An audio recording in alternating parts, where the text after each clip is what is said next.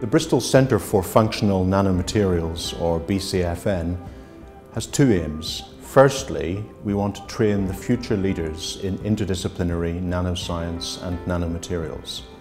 And secondly, we pioneer new research across the full spectrum of functional and advanced materials.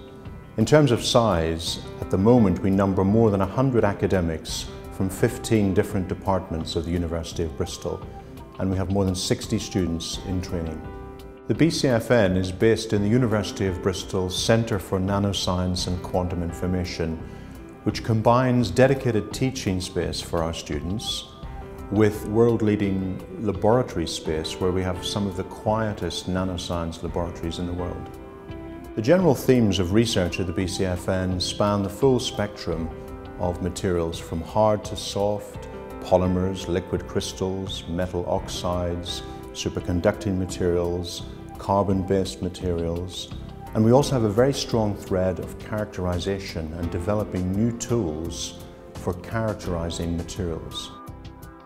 Here in Bristol Centre for Functional Nanomaterials, we are conducting research on development of functional nanomaterials for applications in energy, particular fuel cells technology. We are conducting not only development of new methods for making materials, but also analyzing their physical and chemical properties. Our ultimate goal is to understand the correlation between the structure and properties of nanomaterials and use that knowledge to target design new catalysts for future fuel cell technology.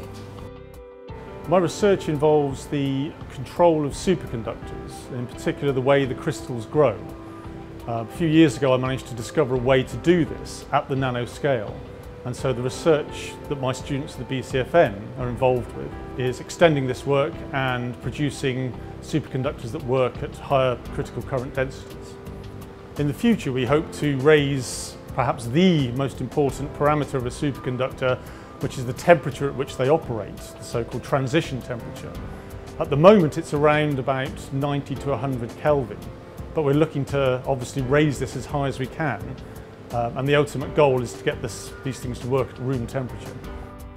I look at how plants interact with all sorts of factors such as light and temperature. So I'm able to work with optical physicists, with material scientists, with chemists. All of these people bring different ideas, different techniques, different perspectives to any one problem.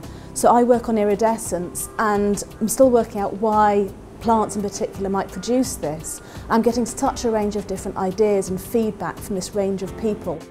My research is at the interface between life sciences and physics, and I'm specialized in imaging in cellular material, and I'm trying to visualize things that no one has seen before at the boundary between quantum physics and classical physics.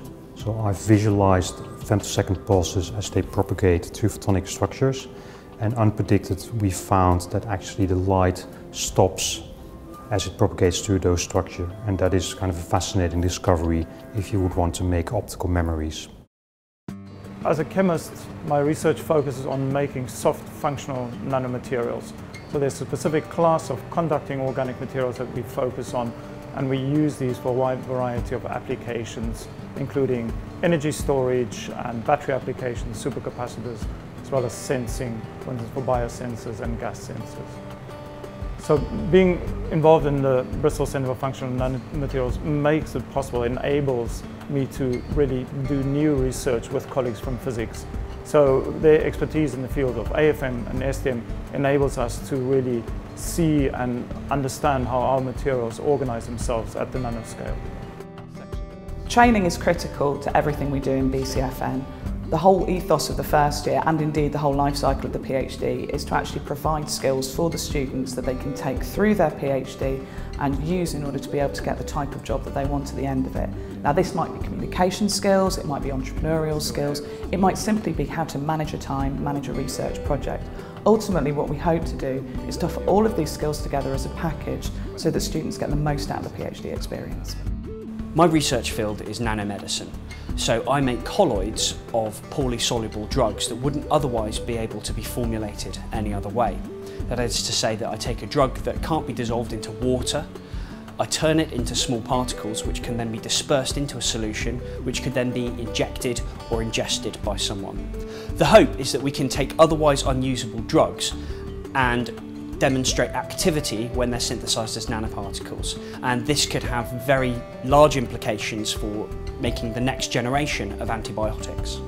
The special thing about BCFN that I think puts us as students in a really strong position when we finish is that we have learned to communicate within lots of different disciplines. Within chemistry, within physics, within biology, everyone's got their own little terms and how they express things and how they think about things, and because we've been exposed to all these different disciplines, we've just learned how to consolidate all of them. For me, within the BCFN, the potential to explore your own ideas and maybe make links with other students and come up with new projects was really what was so appealing about it, and really what I find made me learn how to be a scientist. The future for the Bristol Centre for Functional Nanomaterials is extremely exciting. Our combination of world-class training for the students and the research that we do here mean that we're ideally placed for exciting partnerships, both in industry and also with our partner institutes around the world.